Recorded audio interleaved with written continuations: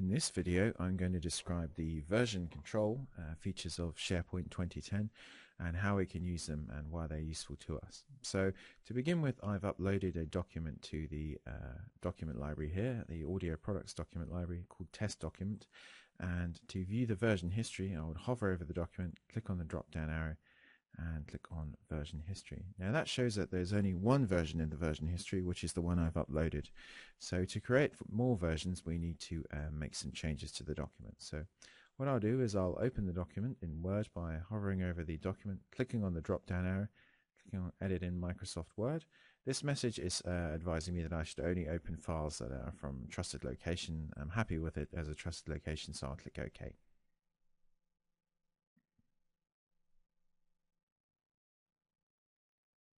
So now that opens in Word, and now I can make a change. So I can add some text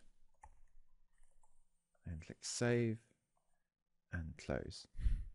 Now by doing that, the site has created a new version, and the previous version sits under that. They kind of work like a stack of post-it notes. So if I go to view the version history once more, we'll see that 0.1 there is the original version, and 0.2, which is on top there. Now the current version is the version I've just updated and edited. Okay, so what I'll do is I'll make one more change and then we'll start to manipulate the versions. So I'll open it again in Word.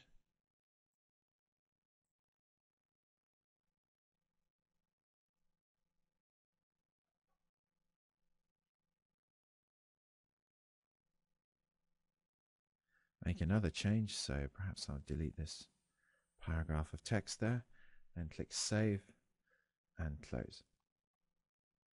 So now if I go to view the version history, there are several things I can do with it. So to begin with, I can open perhaps a previous version. So I'll go and open this version 0.1 by clicking on the date and time there.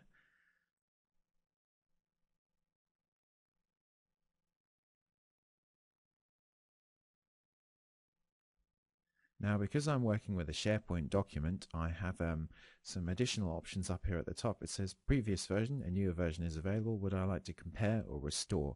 So now if I click restore, then this document becomes the current version, the top of the stack. If I click compare, then the system will show me every change that has been made between this document and the current version, and by whom. So we'll have a view of how the document has changed. There we are. So we see on the left panel here we have the changes and who they've been made by. The compared document, which shows the differences between the two. So if I hover over here, it says this text has been deleted between this version and the current version. If I look on the right here, we see the original document, which is the current version, and the text that contains. And at the bottom there, we see the backup version, which is the version where we've opened from the version history, and how that looks. So we can see how the document's changed as new versions have been created. So that's one way of comparing. There's another way you can compare, a slightly different way, if you don't like looking at all that markup language, and that is to open the current version. So we'll open it there, edit in Microsoft Word, then go back to the site and open a previous version by going down to the version history and clicking perhaps version 0.1, just clicking on the heading there. And now if we go to Word and click View side by side, now we can see the documents next to each other. So on the left we have the backup version from the version history, on the right we have the current version, and now we can look across between the two and see how those have changed.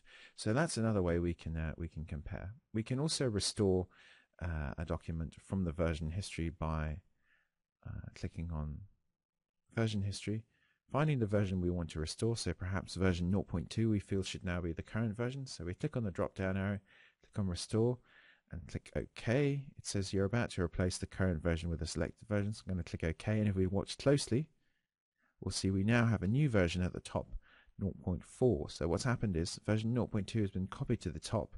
So we've got that now as the current version, and all the previous versions remain. They've just been moved further down the stack, if you like. So that's an example of version history in SharePoint 2010 and how to use it.